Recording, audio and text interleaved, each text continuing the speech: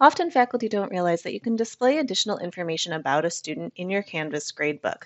This can be helpful if you teach several sections of the same course that have been combined into one, or if you have a lot of group projects in your class and you want to know which group students are in. When you open your Canvas gradebook, at the top of the student name field, click the three dots to open options, and then look under the secondary info tab.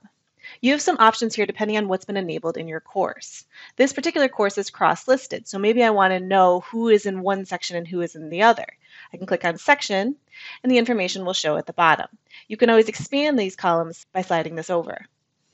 Or another thing I use a lot in my classes is group information, and so maybe I want to know what group these students joined. Again, under secondary info, I can choose to choose the groups, and it will tell me which group the students had signed up for. The last thing that's often faculty need to know is what is the student's ID number? And perhaps you want to see that. This can be helpful if you have many students who have similar names and you just are tracking by ID number. You can click on the three dots, secondary info, and then SSID. This will put the student's ID number right under their name.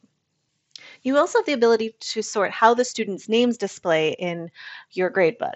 By default, it goes by first name, last name, but perhaps you want to rearrange that and do last name, first name. You have the option to change that.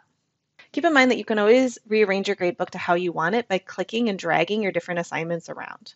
Perhaps you want to move the total column to be right next to the student's name so you can keep an eye on how they're doing. When you scroll to the total column and click the three dots to open options, you have the option to move it to the front, which puts it right near the student's name, which can be very helpful for you. The last thing to draw your attention to is the gear icon and then view options. You have options of how your different assignments are arranged. Perhaps the default order is usually in the order that you created them, which may or may not be what you want. Perhaps you prefer your assignments to be listed alphabetically, or by the due date, by what's the most value, which module the assignment is in. So there's a lot of different ways you can arrange your gradebook to make more sense for you. Once you decide on how you want them arranged, you can click on this and then click Apply Settings.